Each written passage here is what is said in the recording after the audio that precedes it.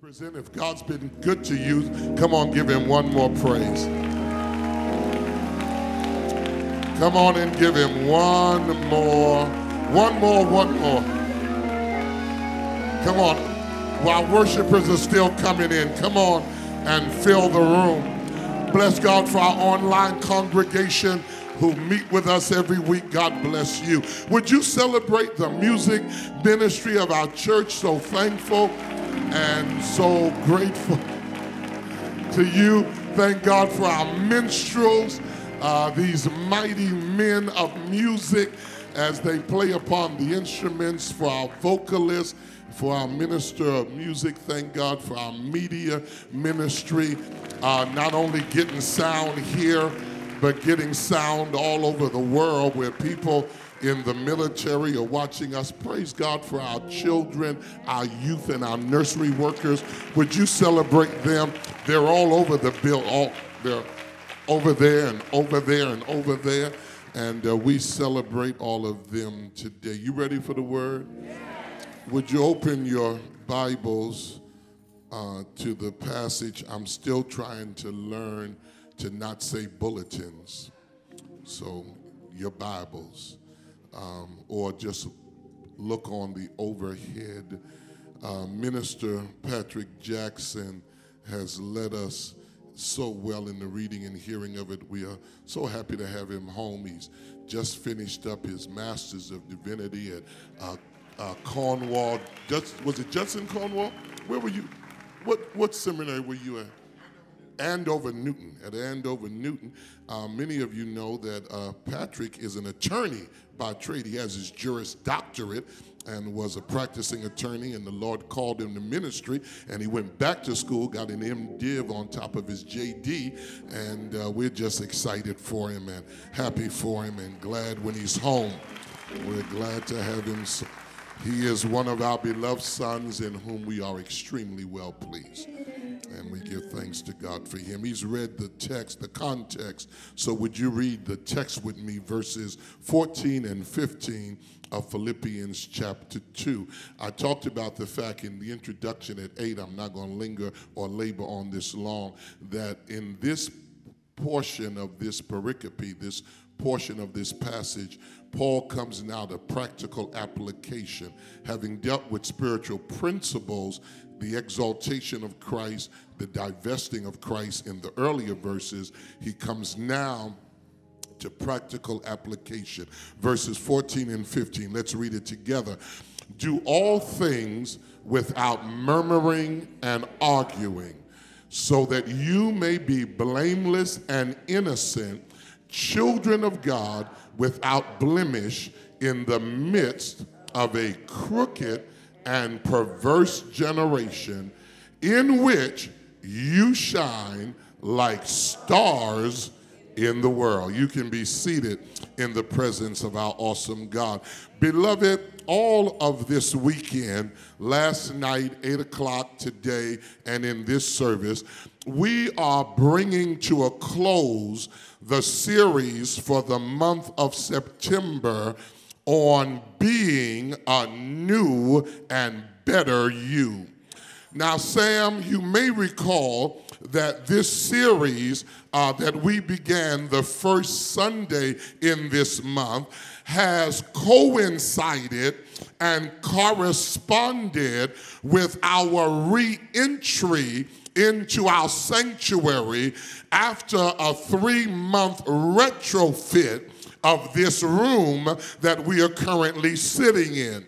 And when we came back, Marcia, into this sanctuary, we said as a church, we said as a congregation that we not only want to go back into a retrofitted, remodeled building, but that we wanted to be new and better people in that building.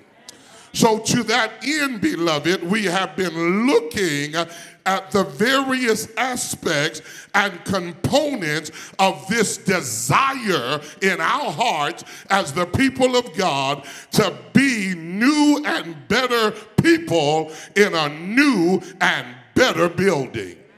throughout this month, I have sought to lift before you the steps, Mike, and the stages, the processes by which that will happen.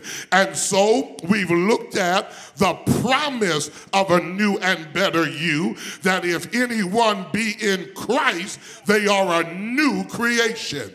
We looked at the process of a new and better you, that it does not happen by osmosis. It does not happen simply by desire, but there is a process that we must go through, much like the metamorphosis that turns a caterpillar into a butterfly. In other words, you don't just go to bed a blunder and wake up a wonder. There's a process. Would you look at your neighbor? Say, neighbor, there is a process. Now, I want to say this, and I'm going to move on, that one of the challenges of many believers is some of us try to avoid the process, and others of us try to rush the process. But beloved, in our walk with God that leads us to our maturation and development in the things of God, there are some things, I know you're not going to like it, but I'm going to say it anyhow, that cannot be avoided, and they are part of the process. And here's what I need to lay on you, and I know you're going to resist it, try to throw it back at me, but I'm going to swat it right back at you because you need it. And one of the things that God does in helping us come to a place of maturity and development is he does not only give us mountain moments, but he gives us valley moments as well.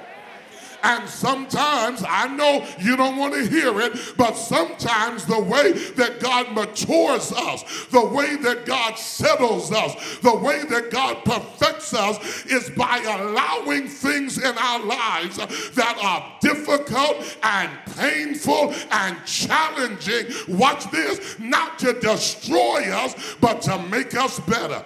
So that having gone through it, we come out with a testimony of what God has done in our lives. Now, I think I've got one or two folk up here today who can testify while I was going through it, I didn't like it. But now that I look back on it, I'm so glad for it. Because it was only in the process that I learned how to trust in God. I learned how to lean on God. And I'm stronger and I'm better because of what I went through. I wish I had somebody up here today who could shout right there with me. Look at a neighbor, say, neighbor, you see me shouting and you see me praising, but you have no idea what I went through to get the shout. God, I feel like preaching that, and the praise I have. In fact, would you lean on a neighbor, say, neighbor, this praise didn't come cheap. It cost me something. I had to go through some tests and some trials and some difficulty, but through it all, I've learned to trust in Jesus. Through it all, I've learned to trust in God. Through it all, I've learned to depend on his word. Do I have anybody up in here at the 10 o'clock service can look back over your life and give God a shout for what he brought you through?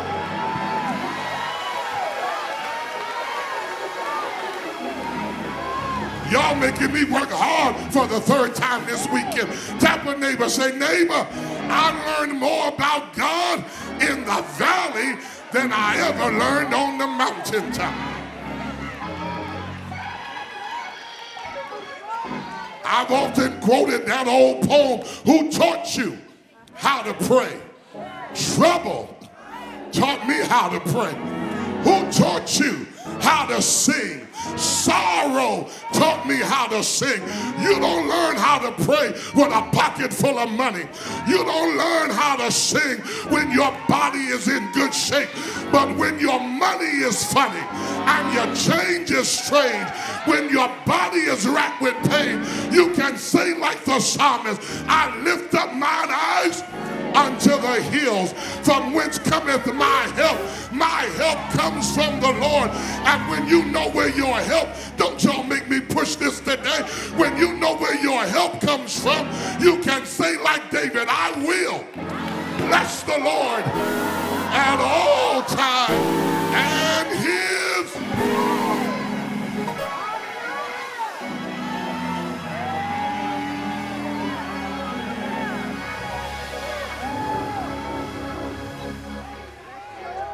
would you lean on a neighbor? Say, neighbor, there's the promise and there's the process. So we looked second week at the process. Third week, we looked at the practices. That when you are a new and better you, there are some things you put in practice that are obviously evident in your life on a regular, recurring, and ongoing situation. So today, having looked at the promise on week 1, the process on week 2, the practice on week 3, I come now to week 4, wrap it all up, tie it in a bow, let you take it home with you. And I want to look at the presence of a new you. And here, Marsha, here is my theological thesis. Here is my homiletical statement. Here is the center and the essence of the messages this weekend. Here it is. Sermon in a sentence. Here it is. The presence of a believer makes a difference. That's it. We go home now. That's the whole sermon. In one, I always tell our preachers, if you can't preach your sermon in a sentence, you can't preach it in an hour. You don't know what you're trying to say in a sentence. We'll never know what you're trying to say if you preach all night long. So here's the sentence that I want you to get. Are you ready? The presence of a believer makes a difference. Everyone say, the presence of a believer makes a difference. I believe with all of my heart that when you and I are made new by the power of God, we make a difference in our world. Okay, let me say that again. We make a difference in our world. Let me try it again. You missed it. Listen to my nomenclature. Hear my verbiage. When the power and the person, the presence of God is in my life, when I am a believer who is becoming by spiritual metamorphosis a new and better me, my presence makes a difference in my world. Oh God, Lord, I want to say something here, which means, watch this, you may not, I may not have any influence, impact over the crisis in North Korea. Now, Sharon, now I don't know, because, we got some pretty, highfalutin folk in here. I don't think, Darryl, anybody calling y'all to call Kim Il-young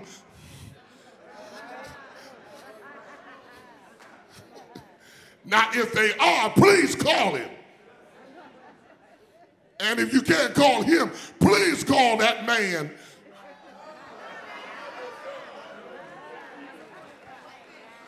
I pray. You, Deacon George, Pop, y'all pray, because I feel myself going there.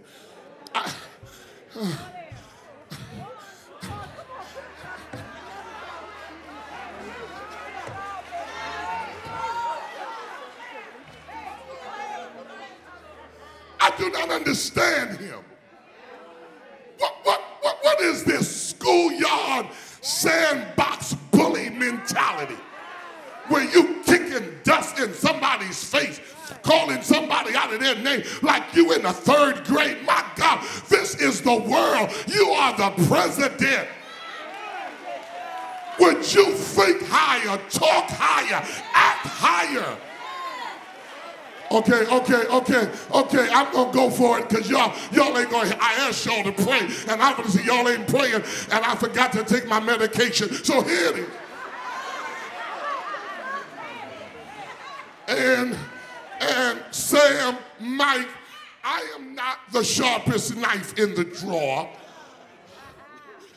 Help me understand, deacons, why we have the potential of nuclear proliferation from North Korea, why we are dealing with hurricanes, floods, and fires.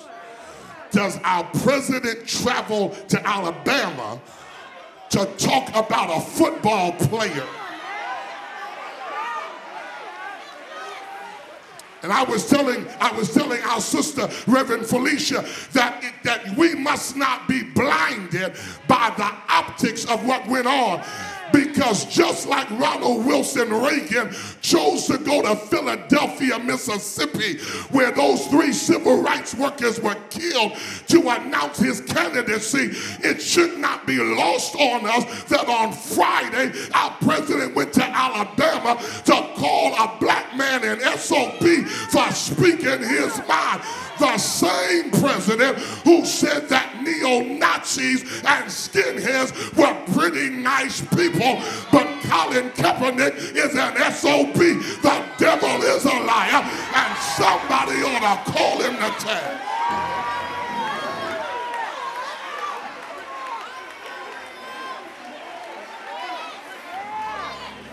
Woosa.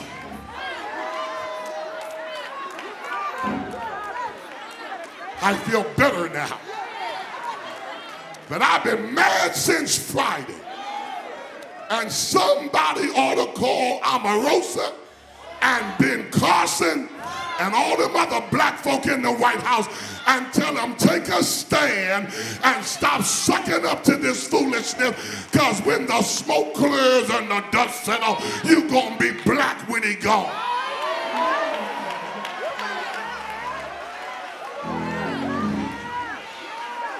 Back to the text. Paul says, Pop Rawls, pray hard. Paul says there is promise, process, practice that produces presence.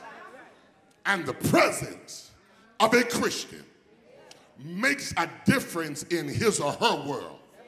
Maybe not in North Korea. Maybe we can't do anything about the floods and the fires and the hurricanes. Maybe we cannot resolve. We can't get his phone from him to stop him from tweeting. But you can make a difference in your world.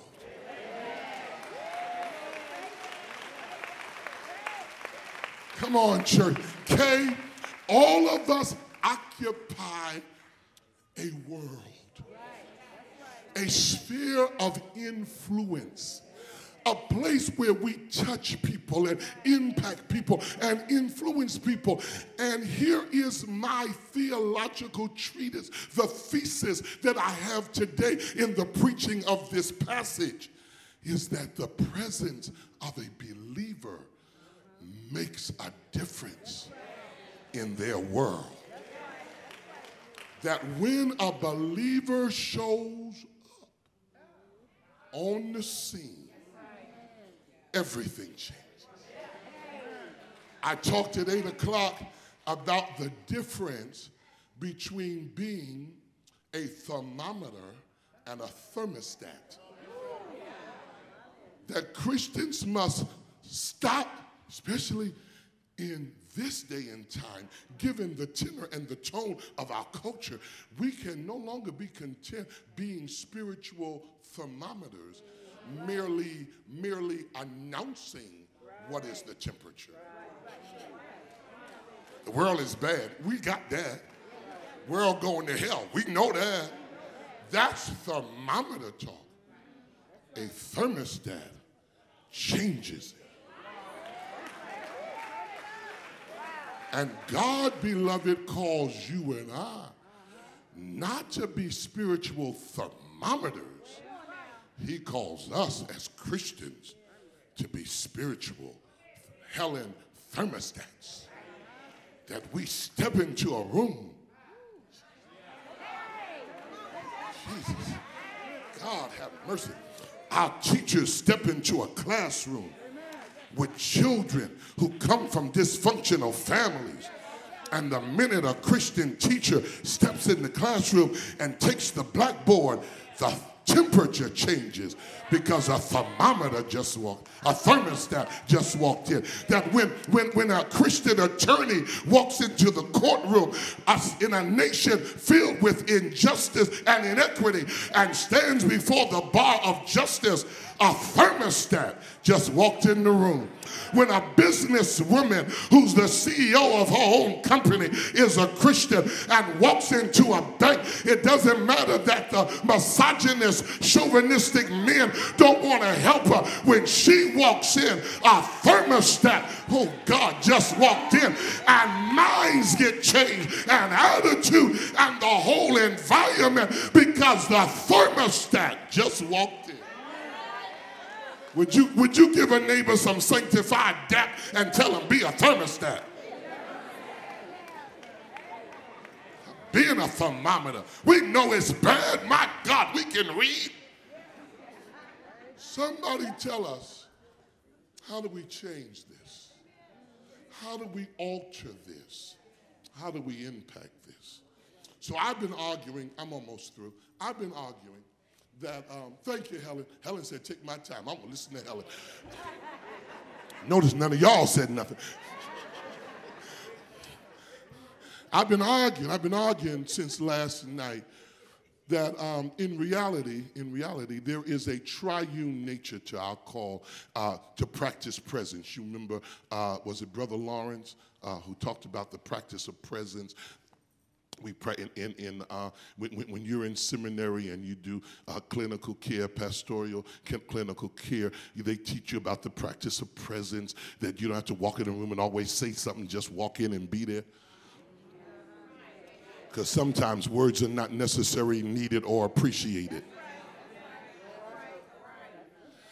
One of the things young preachers think is whenever we show up, we got to say something. Sometimes when people are hurting, they don't need to hear anything. They just need to know you're there.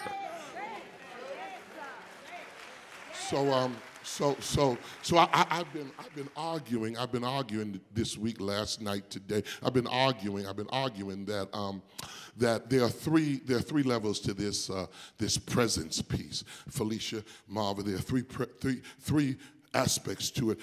Last night we talked about shine. Everybody say shine. Shine. Paul says, among whom you shine as lights in the midst of a crooked and perverse. That's the tone and tenor of the culture that we live in, a crooked and perverse generation. We shine. And then at 8 o'clock this morning, I argued, Mom Gwen, that having shone, because we shine, the ability to shine, I want to say this right. That's the word I'm looking for, not ability, capacity. The capacity to shine is what gives us the ability to do the next thing. That's what I was looking for. It is everybody say capacity. The capacity to shine. The fact that I have, are y'all still with me? The fact that I have choir, let me talk to y'all, because I told you last week, y'all always get the back of the gospel. So let me turn and face y'all like y'all the jury. Let me turn and talk to ladies and gentlemen of the jury. Within us, Willie, within us, Sharon, Mom, watch this, within us is innately, intuitively, the potential, the possibility. It is often latent, but it's there. It is often dormant, but it is there. It is there, much like Brandy, when I am born, I have talents. Like you can sing. See, you didn't start singing at 14 when you were, where were you born? What city? You had to stop and think? She's like, stop it. So when you were born in Springfield, the day you were born, watch this, singing was in you.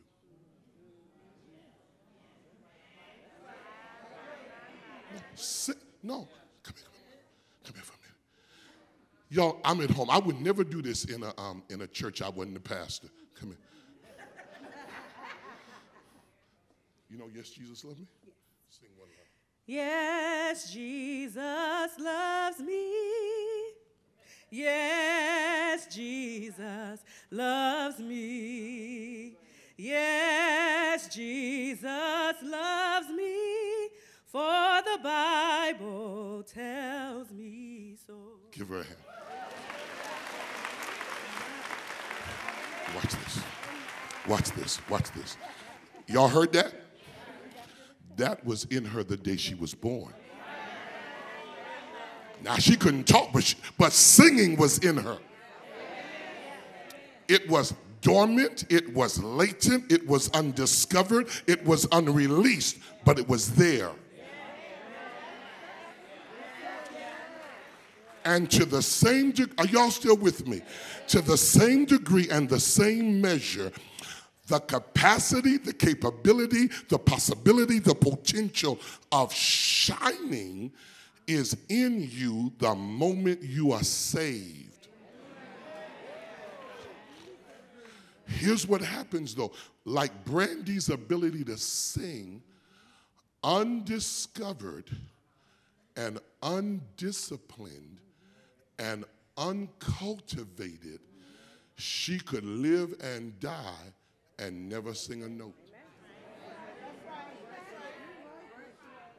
And the fact she died and never sang doesn't mean she can't. It means she didn't.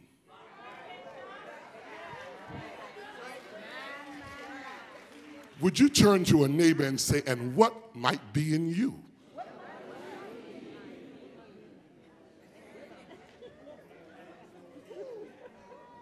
No, because there may be something in you you've never tapped into, and you could die with it and never release it.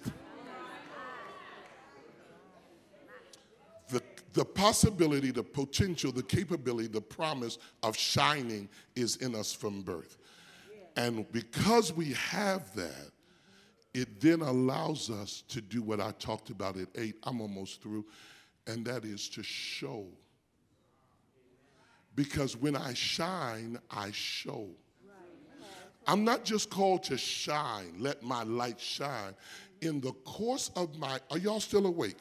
In the course of my, now I need you to follow me, because there is a sequential order to the thesis and that I'm presenting to you today. And if you don't get the order, you'll miss what I'm trying to say. That because I have the ability to shine, that then releases the ability to show. Well, Peter says, I show forth the praises of him who called me out of darkness into his marvelous light. But I can't show until I shine.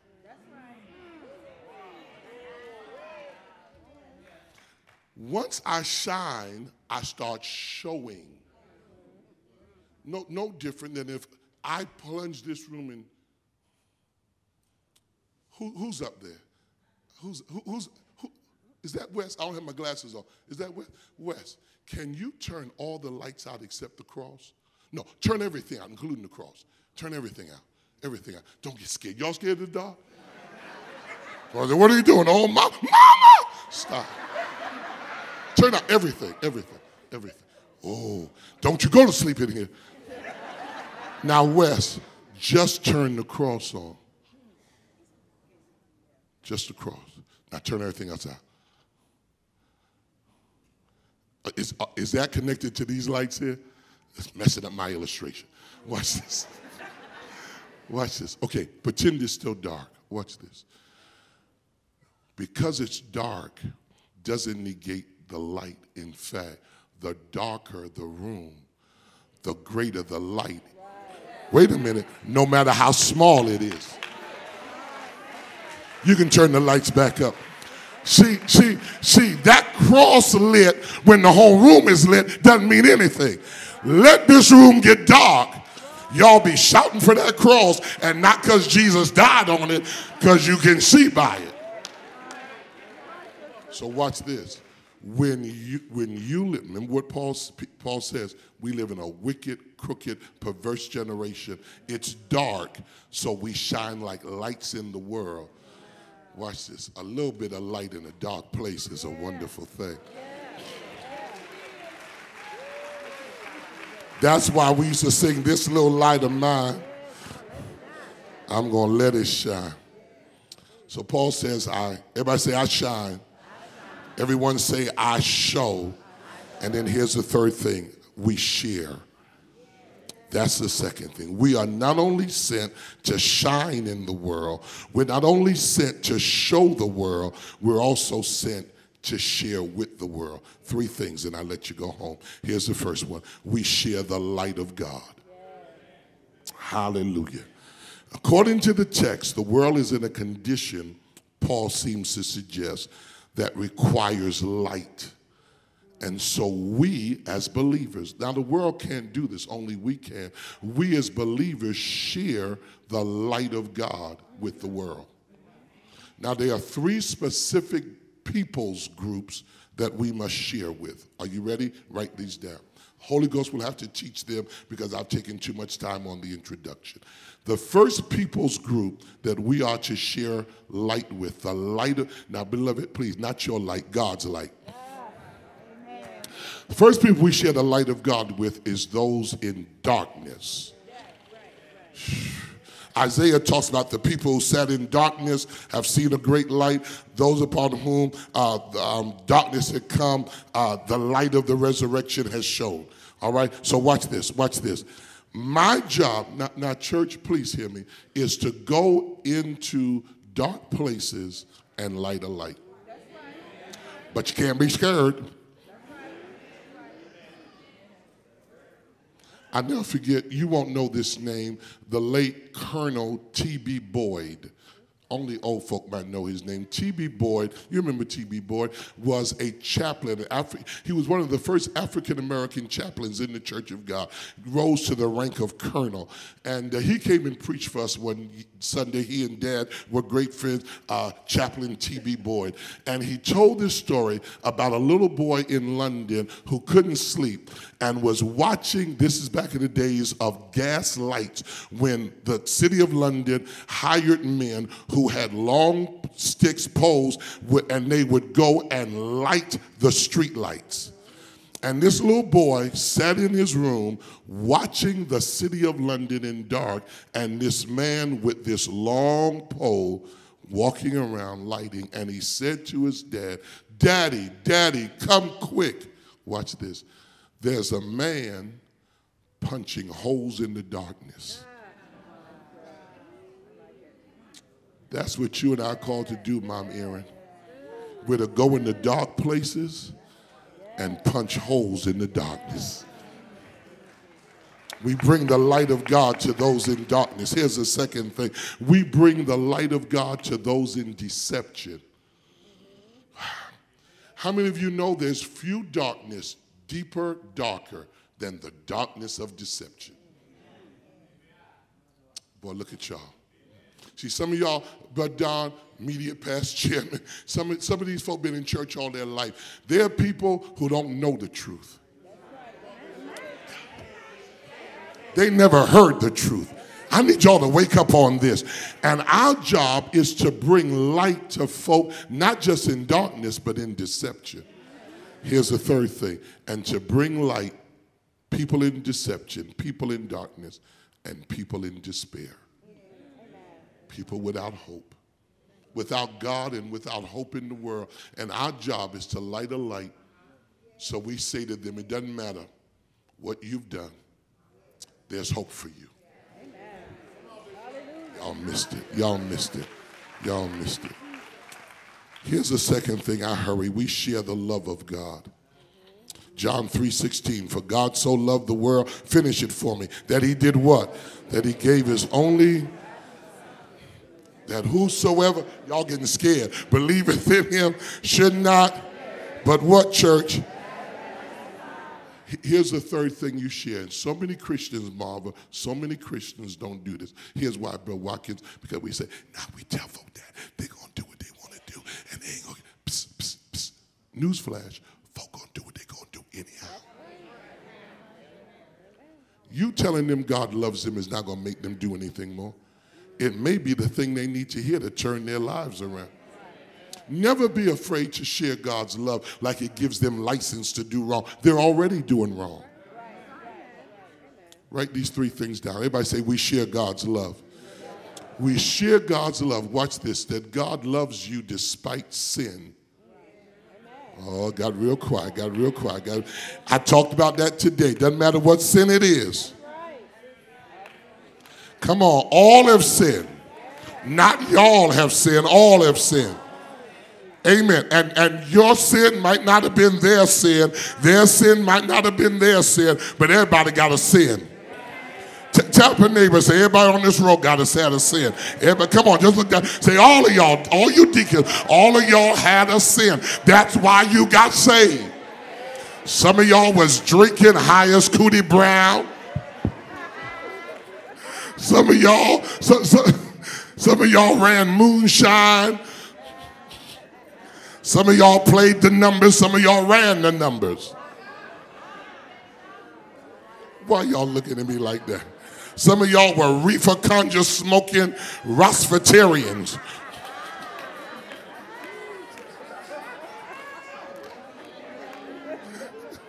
Come on, y'all. Some of y'all were midnight ramblers and all-night gamblers. Everybody was something. But thank God for Jesus. I wish I had a third of a church right there. Tap a neighbor, say, he loved me despite my sin. He didn't let my sin turn him off. He didn't let my sin turn him away. He got in the muck and mire and brought me out of my sin. And that's why I praise him. And that's why I worship him. And that's why I serve him. And hey, y'all, if he did it for you, he'll do it for somebody else. We gotta share God's love, that he loves us despite our sin. Watch this. He loves us despite our struggle. I wish I could sit down with y'all and counsel y'all. I don't do it anymore. I wish I could, because I would take y'all to Starbucks, get y'all a latte, and I'd sit y'all down. And I would tell you two things. First of all, everybody got struggle.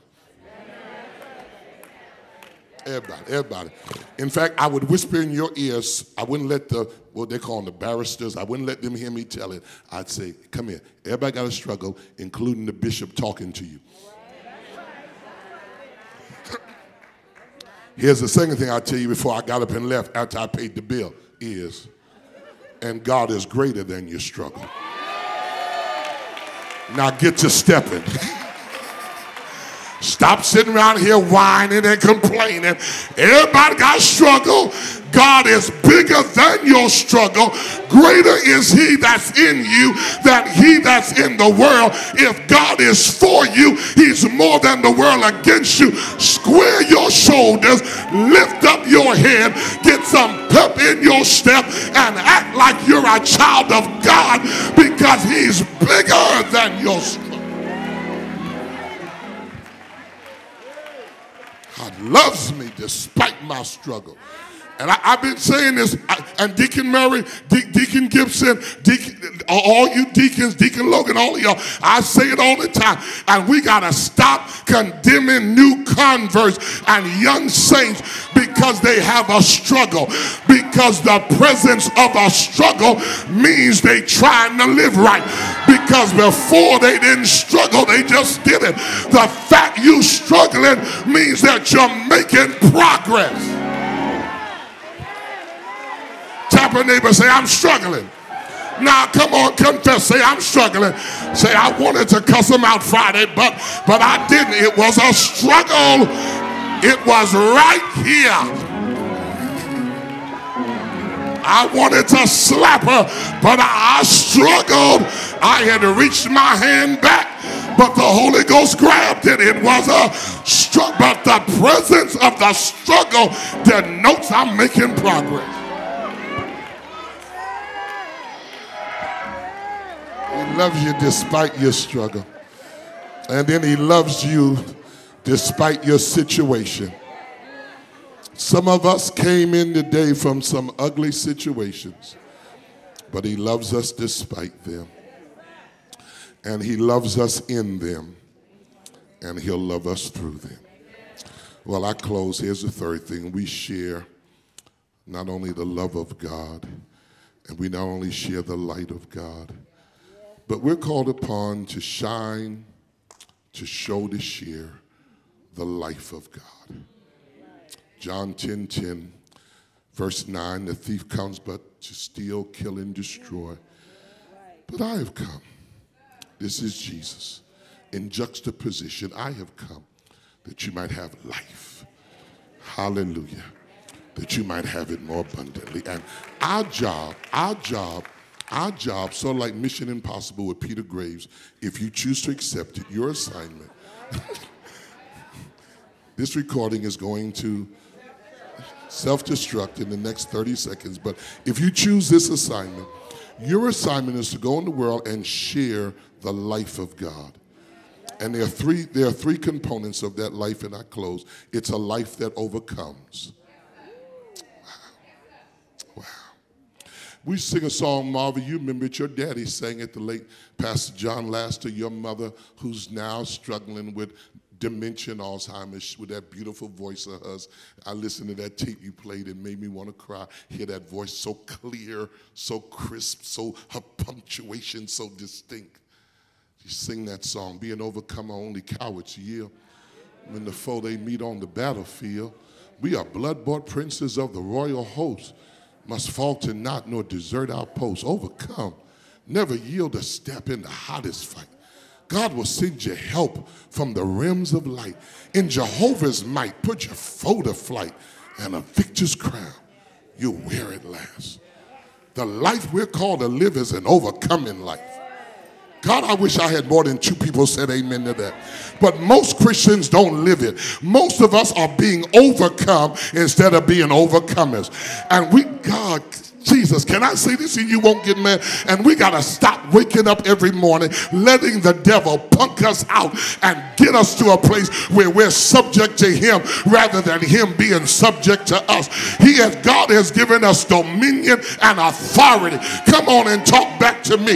And I will not let stuff overcome me when I have been made to be an overcomer. We're to live an overcoming life. Are you in the room with me? We're to live a life that overflows.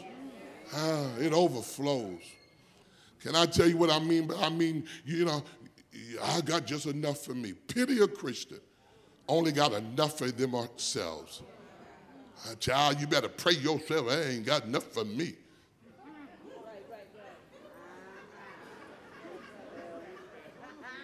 Really? Child, I ain't got. You better learn to get a hold of God for yourself. I'm trying to make it myself. No, this is an overflowing life. Jesus said it'll be in you like a well of water. I wish I had Bible springing up, overflowing. Come on, tell your neighbors, I got enough for you and me. Come on, that's what church ought to be. That if I better leave this alone. That if I come in here dragging one Sunday and sit next to Pastor Kelly, I don't want Pastor Kelly looking at me saying, man, I'm in the same shape you. I need him to say, look, looks like you down, bro. But I want you to know I'm prayed up this week, and I'm going to go on up there and preach. I'm going to pray you through this because it may be my week next week, and I'm going to need you to pray me through.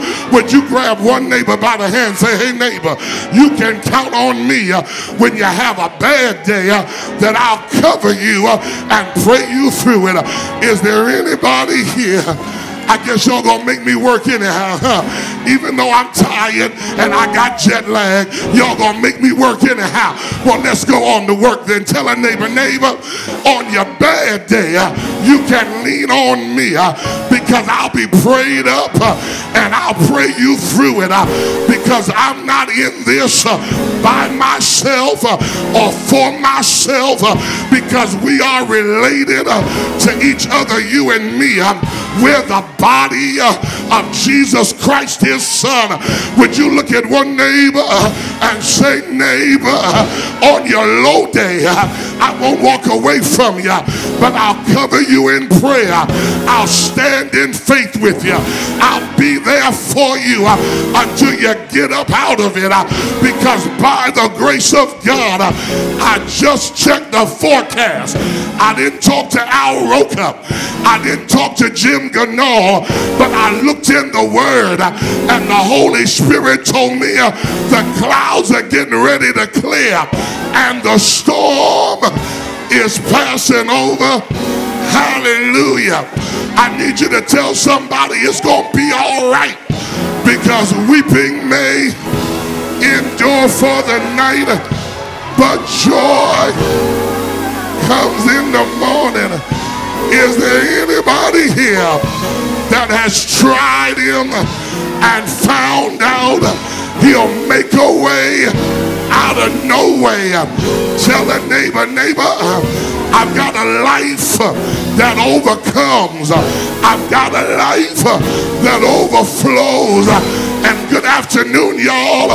May the Lord bless you real good. I've got a life that will last over eternity, because this joy that I have, the world didn't give it to me, and the world can't take it away. I've got joy like a river. I've got peace like a river. I've got hope like a river. I know I got a brother in the White House that doesn't seem to be all there. I've got a dictator in North Korea that doesn't seem to be all there. We got situations all in the world that are leaving us shaken. But in spite of Trump and in spite of anybody else, I've got a Father who sits on the throne. I've got a God who's able to do exceeding abundantly above and beyond anything I can ask. I feel like preaching today. Dare to imagine. So yes, the clouds are hanging low. Yes, the storm is raging. Yes, the sun is not shining, and there's trouble everywhere. But I ask myself the question I used to hear my grandma ask while she was ironing shirts to keep food in our stomach and a roof over our head. Why should I be discouraged? Why should the shadows fall? Why should my heart be lonely and long for heaven and home? If Jesus is my portion, my constant friend is he. His eye is on the sparrow, and I know he watches me. So I sing because I'm happy. I sing because I'm free. His eye is on the sparrow, and I know. Would you high five a neighbor? Say, there's a lot I don't know. I don't know trigonometry. I don't know calculus. I don't know geometry. I don't know physics. But I know he's watching over me. And I got one question. Do you know what it is? Ain't he all right? Ain't he all right?